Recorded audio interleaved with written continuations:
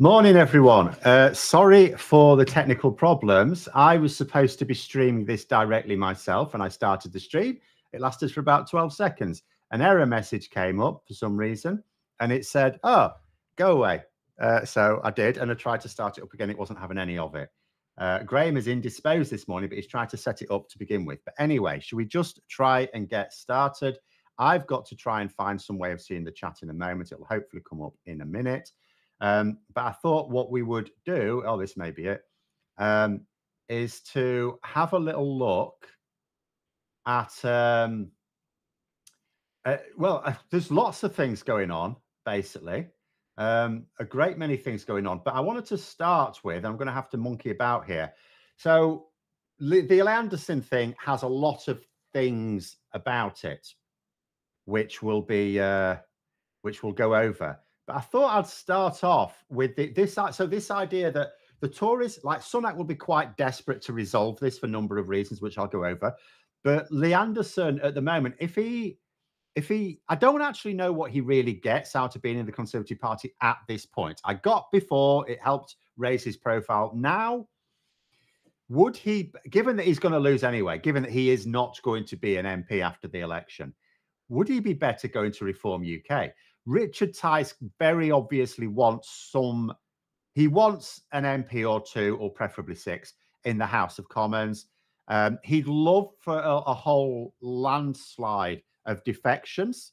He would absolutely love that. But he'll not get it because Tory MPs will recognise that Reform UK, despite their polling, are not actually going to win any seats.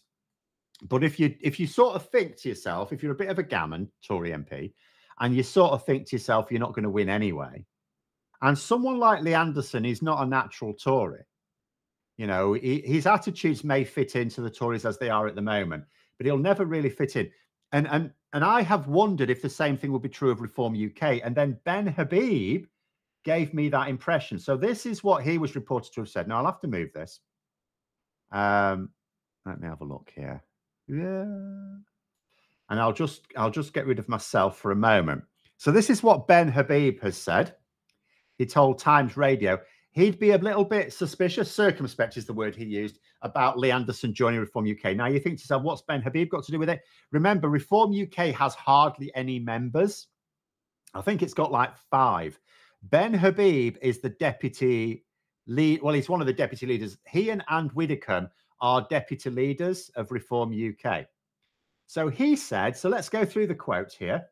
He said, I would be quite circumspect about anyone who can't express themselves accurately, clearly, and in matters of great sensitivity without actually being able to identify properly what the issue is. I need to understand what he means by Islamist. I need to understand what's in his mind. Does he think there's a group of extreme Muslims controlling Sadiq, or does he think Sadiq is a prejudiced individual who's perpetrating, you know, divisive politics?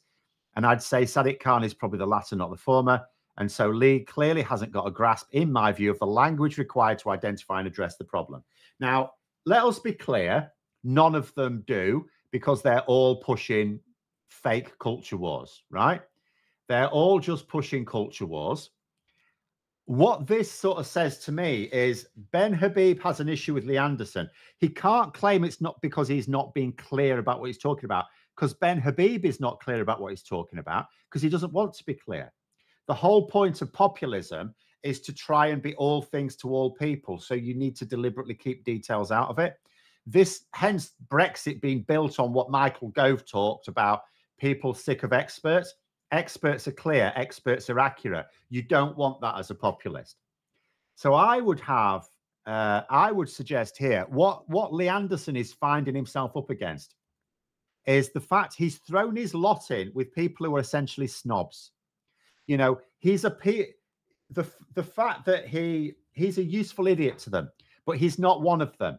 He was an ex-miner. He was on a really low income before he became an MP. You know, so he'll never really fit in with the Conservatives. Like, you know, I suggested maybe if he was canny, and he is cannier than some of the other troglodytes in the party, like Jonathan Gullis. But Jonathan Gullis would have a better chance. I always thought maybe Lee Anderson get himself in and then pop up in a couple of years in a like if he keeps his job on GB News, maybe move down to a constituency that the Conservatives lose, but lose narrowly, so they're expected to get it back again. Maybe get himself elected as selected as the candidate there for the next election. He could maybe come back, but then part of me thinks, but he's not really one of them. He's not really one of them. He was selected as the candidate in Ashfield because it was basically a place that they didn't expect to win, until, of course, everything kicked off in the latter quarter of 2019. That was before that point. You wouldn't have thought the Conservatives had a cat and else chance of winning Ashfield. So it's Sarah just said he's a minor member of the Tory party. Well, he is he is seen as useful to them at times. But I like Jonathan Gullis, private education, private background, he could probably move somewhere and get himself selected in a sort of more traditional Tory seat at some point. I'm not sure Lee Anderson would. And I think this sort of speaks to the fact he's basically thrown his lot in with snobs. And snobs will never accept him. They'll be okay with him as useful idiots, but they'll never really see him as them. They'll see him as it's almost like they'll see him as like a private soldier, and they're like the officers. He's not allowed in the officers' mess unless it's to serve the drinks. So that's what I think there. Now, in terms of other things, it's worth considering the mess that Rishi Sunak has landed himself in, because consider going back. Let's pull back a bit. At the start of this year, the Conservatives pushed their election strategy. Isaac Levidow, the Tory election strategist, was installed into Conservative campaign headquarters full time. He's there at CCHQ full time. The whole place is heaving. They closed it down a year or two ago temporarily to save money for the local elections. They even stopped the cleaners coming in. Now it's full. It's rammed. Right? They're spending hand over fist. I've had people tell me that they're now seeing Rishi Sunak adverts on my channel in the adverts. So they're ramping up the spending, and their budget is next week. A week tomorrow, they're announcing the budget, right? This is what they want to do to properly kickstart the election campaign. The idea is that they have sorry, I can come back now. Yeah, thank you. I'm there.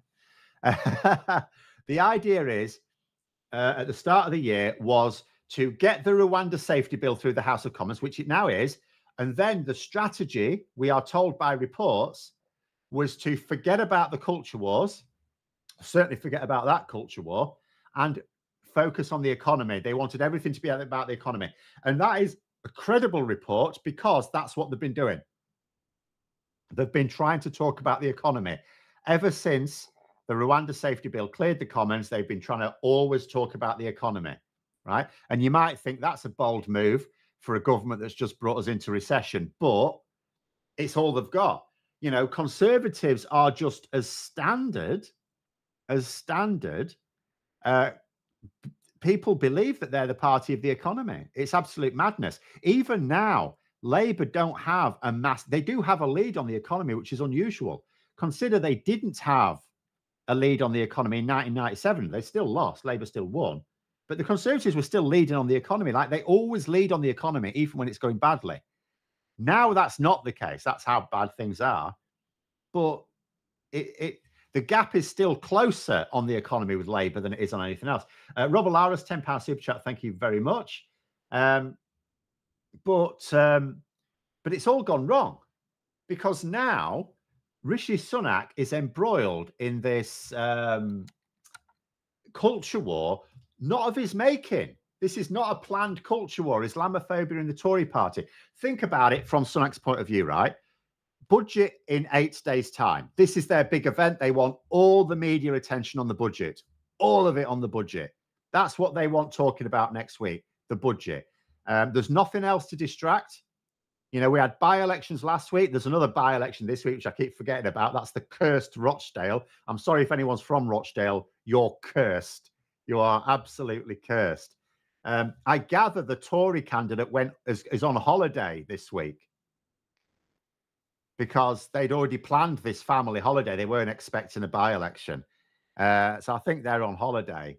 It's all a mess. The whole thing's a mess. But anyway, that's this week. And next week is supposed to be the budget. And you just think, if this is still raging, that's going to distract from that budget, which was their big. It was their big plan: cut income tax somehow, and get the people thinking, oh, things are getting better. The old pre-election tax bribes. But it's all gone wrong, because think about this. It's not just that it's a culture war that the Tories didn't choose. It's one that's splitting their party. You've got, I can't find it now. I think it was probably like the Daily Express, but one of these papers on their front page is all like, get Lee Anderson back, get Lee Anderson back. So you've got a wing of the Tory party, and the one that's got the most sympathy in the media, who are saying Lee Anderson needs to have the whip back. Obviously, Rishi Sunak cannot just give him the whip back, because he would lose all pretense at authority then. Rishi Sunak has said that the only reason Lee Anderson lost the whip, because it wasn't because of what he said, by the way, just for that to be clear. The Tories have said he lost the whip because he refused to apologise. They haven't said that that his statement itself deserves removing the whip. It was only his refusal to apologise. So they sort of left the gate open for him. But then Lee Anderson yesterday said he'd refused to apologise. That would be the wrong thing to do. So what's going to happen? Like, Sunak doesn't want him going to Reform UK. It may be that Lee Anderson, I don't know, like it might be that he wants to, and he's done this deliberately to try and get himself into Reform UK after a particular period. Johnny Copper does £2 super chat. Thank you very much. Leonok Anderson, culture warrior of war. He's useless, though. Unless Lee Anderson has done this deliberately, it just basically shows he's an idiot. Consider Lee Anderson, right? Consider what he did last month.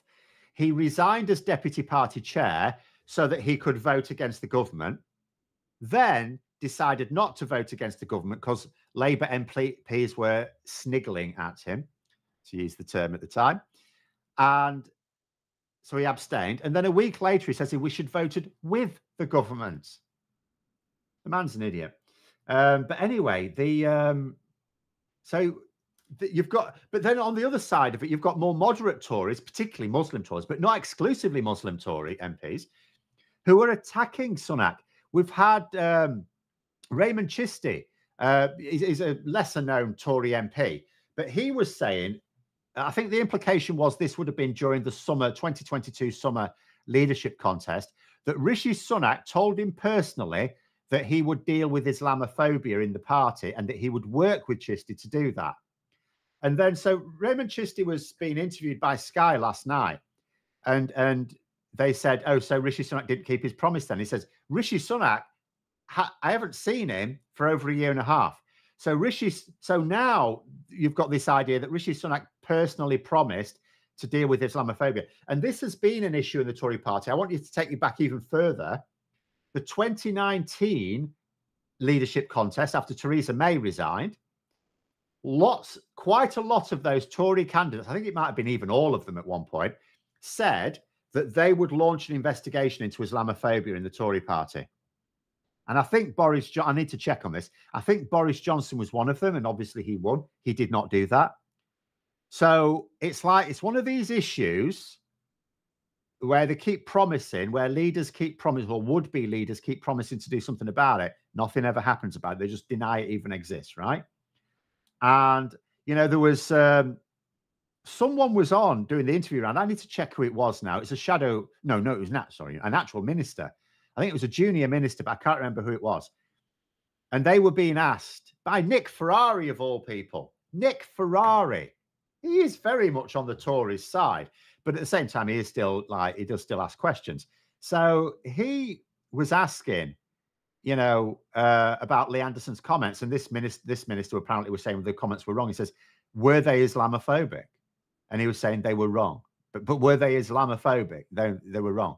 So he wouldn't say yes or no whether they would. It's like the Tories cannot even use the word. But it's but yeah, it's you know, so Sunak has got himself into this position where there's a culture war that he didn't want, that is splitting his party, because you've now even got moderates who are trying to back Sunak up, who are going, you're getting this wrong. So he's pissing everyone off. Sunak has no allies in this culture war, none at all. And it's not like he's strong enough to fight a culture war on his own. I mean, no political leader would. And he's got himself into it by trying to appease the people who would never support him, the people who've been openly calling for him to be removed. And he's pissing off what were his own allies. And I mean, the perfect culture war for the Tories is something that unites the Tory party and divides at least one of their opponents, preferably Labour, but at least one of, I mean, who are their main opponents? Labour, the Lib Dems, and the SNP. And Reform UK these days, thanks to them. This issue does not divide any of those parties, although Reform UK appear to be divided on whether Lee Anderson should join them. But the issue doesn't divide them. The issue does not divide any of those four parties, but it does divide the Conservative Party. So straight away, that is a bad culture war for the Tories to be fighting. And second of all, it's all happening just as they're gearing up for their big budget announcement, which is already tricky enough as it is, because they're trying to find a way of cutting income tax without cutting spending in a way that loses them more votes and in a way that makes the figures add up. And the Institute for Fiscal Studies are the latest group to say, yeah, this is not happening. Johnny Copperhead, £5 super chat, thank you very much, says, Boris Letterbox Johnson didn't order an investigation into Tory Islamophobia. What a shock. Yeah, exactly. Exactly. But what the point I was trying to make is it has been considered an issue for some time. And now it's coming back to bite Sunak on the arse. You know, we end up in a situation, like I keep saying, the Tories have clearly been aiming for a May election. I keep saying, yes, they're giving themselves the option of ordering. I'm not saying they're committed to May. I don't think that. I think they're trying to have a May election. And yet, something like this could actually tilt the odds slightly in favor of autumn again, because, you know, the budget is part of their strategy. This budget announcement next week is part of their election strategy. So what does he do? He either needs to deal with this issue this week so that he needs all the media attention to be on that budget next week in glowing terms, not in like critical terms, of course. But he needs the front pages to be all about how brilliant a budget is. He wants next Thursday's front pages, the headlines, to be all about this wonderful budget. And they'll probably guess it's not going to be like that in the Mirror or the Guardian. But in terms of their main papers, as well as on the BBC, they want all the talk to be about the budget and about the tax cuts. They do not want it to be about this continuing race row. But then think to yourself, Jeff saying, morning all a bit late. You're actually only a bit late because we started very late, I'm afraid. I mean, think about it like this. Like, seriously, what does Rishi Sunak do about it? What does he do about it? He can't just restore the whip, because then he loses all pretense. It's like then Rishi Sunak has to say that he got it wrong. And in fact, it's not like he just got it wrong. His back's down to pressure. So he loses all pretense. It's quite clear he doesn't have authority, but he loses all pretense at authority. Yeah, you know, and then so what he needed Lee Anderson to do was apologise, at least for the language. Like the Conservatives at the weekend left the door open for Lee Anderson. They said, look, it was the language that was clumsy. It was the language that was clumsy. He just needed to apologise for that. Whereas Lee Anderson has said it's a sign of weakness to apologise for something about which you are right. So he's saying, no, I'm right. He actually did. I thought he was moving towards that position because he did himself say the language was clumsy. So it's like he was in unison. He was in step with the Tory leadership. So I thought they were talking to each other and they were working out a way to get him back. But then he said, no, the language was clumsy, but I was essentially right. And he's now trying to claim he walked into an Ashfield pub and got a round of applause. I mean, maybe he did. I can't imagine the pubs he goes to are the sort of ones that most people go to. But nonetheless, but there we go. All a May election would do for Sunak is cut short his journey on the gravy train. Well, it's not a gravy train for him as such. Like, remember, he doesn't care. He's rich enough to have all the trappings of power anyway. The main thing for Sunak was what's in the budget. That's what makes him rich. And the budget, once the budget's announced, that's it. He doesn't get any extra benefit from hanging on. At the end of March, whatever Sunak is going to get this year, he's already got. Because remember, there's two things that Sunak will be after. First of all, the budget to make him or his family richer. So the budget will be announced. That's it, done. Nothing else to happen the rest of the year. The second thing is, of course, the India trade deal, an agreement in principle. But remember, India, it doesn't matter when our general election is. India's general election's in May, which means their campaign starts in April. As soon as that campaign starts, Modi loses all interest. He won't be interested after the election. It's not vital for him, but I get the impression Modi would like he would like to have the trade deal announced for the election. Why not? But if it's not announced in time for the election campaign, it's not really of much value to him. So again, by the end of March, Sunak will have whatever he's going to get. So hanging on for an extra, hanging on until October doesn't get him anything extra as far as I can see. Now, there might be lots of, was it the local spins? It may well have been. The ones that, there might be one still open in Ashfield. They're closing down all the time, aren't they? But they are, did Labour Rochdale bloke lose the Labour whip or kicked out of the party? Neither. He hasn't got a whip to lose. The whip is for people in Parliament. So he's not in Parliament. So he didn't have the whip to lose. Also, he hasn't been kicked out of the party as far as I know. He's just been dropped as their candidate.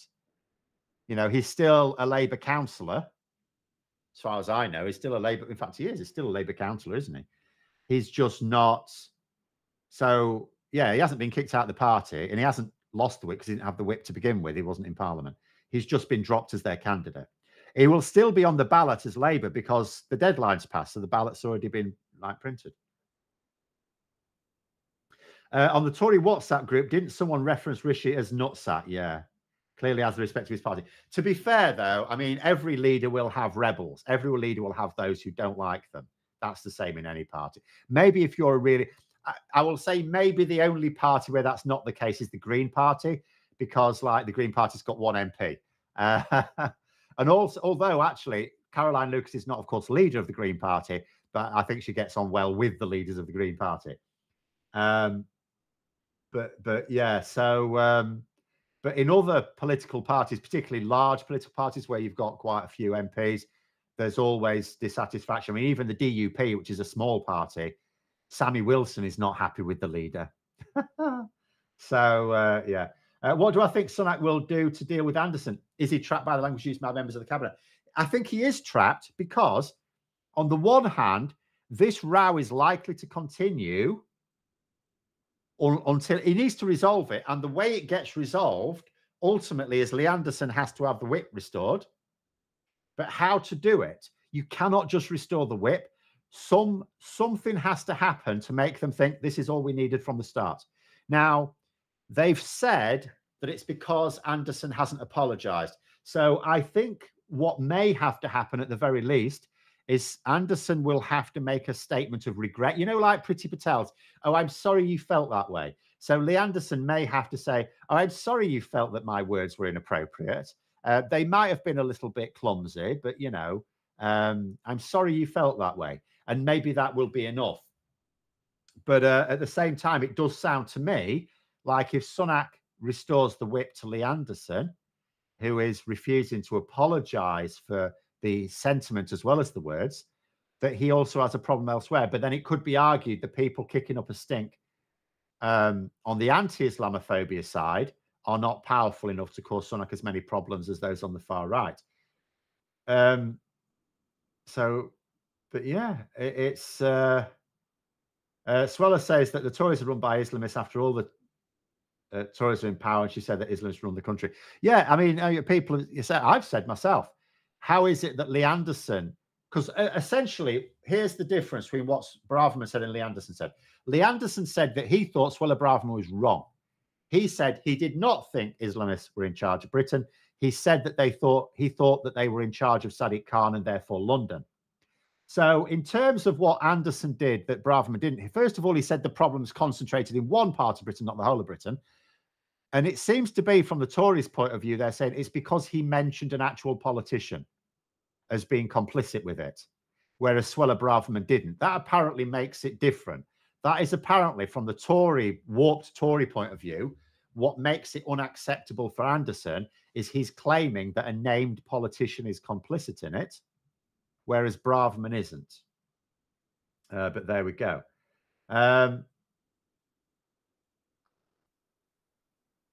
You said what he said was a vote winner anyway for Rochdale. I mean, I would disagree with that, but it makes no difference whether it is or it isn't. You do not want politicians engaging in conspiracy theories ever about anything. That is the essence of populism. If you say something to win votes that you know is a harmful lie, I know in politics there's always a bit of deception, right? And you can do it with the best of intentions. But if you tell a harmful lie to win votes, you are a populist. And I do not want any populists within Labour. It's not even like it's the difference between winning or losing the election. It's not even realistically the difference between winning or losing Rochdale. If he hadn't said it, right? If he hadn't said it, Azhar Ali, or hadn't been recorded saying it, Azhar Ali would have won this election this week, hands down, without ever saying it. So to say it's a vote winner isn't really, I just don't think is objectively true, because he was going to win that election without saying it. And now that he has said it, he might not win. He might still win. It might be enough people. And if he does win, it'll be down to two things. First of all, people ultimately voting for the box that has Labour in it. Or second, because people don't want George Galloway to win. But in actual fact, George Galloway might win. And that will be because Azhar Ali said that. Because he will have chased away the sort of voters who don't want that sort of rhetoric. But in actual fact, I hope Ali does win, because he's the lesser of evils, realistically. Realistically, no one else has a cat in hell's chance as far as I mean, I know there's no polling there and the whole thing's gone tits up, but it really just seems incredible. Labour's likely going to have a different candidate. I mean, they're definitely going to have a different candidate for Rochdale in the general election. Possibly Paul Waugh. He was one of the shortlisted candidate. I think it was ultimately. I didn't see the breakdown of the votes, but I think it was ultimately between Ali and Waugh. Who knows? Who knows?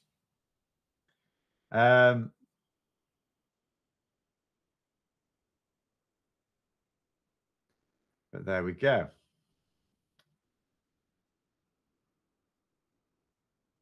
Why are religious comments more valuable than comments directed to the poor, the ill, and the vulnerable? So it's an interesting one. You probably need a sociology to discuss it. I'll tell you what I find, just to add something in, because we are sort of now out of time.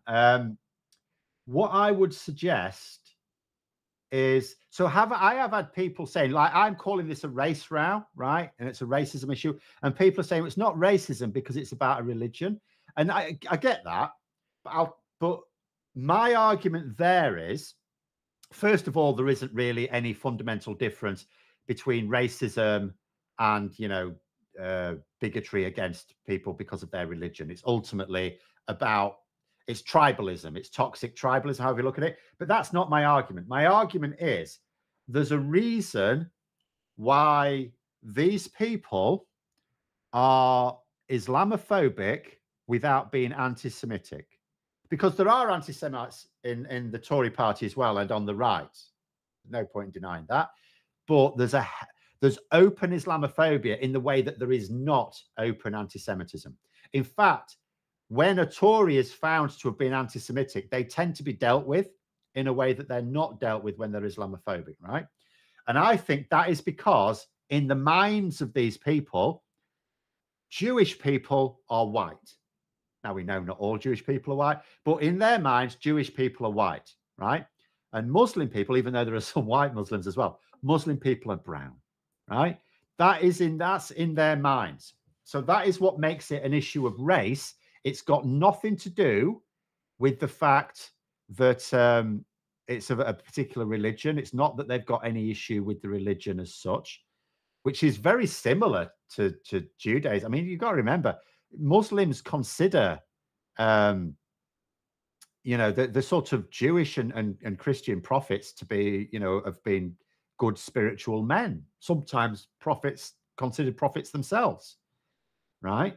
But it's, I need to wrap it up. Yeah, sorry, I will wrap it up. Sorry. So I will just say that's what it is for me. It's that it is a race issue because what they see is a way to beat brown people. They know they can't attack brown people for being brown, but they can attack them for their religion. But there we go. We do have to finish it there. Sorry, Graham's got to get on his way. Thanks very much for coming, everyone. Don't forget to click the like button and subscribe to the channel. And until next time, I'll see you later.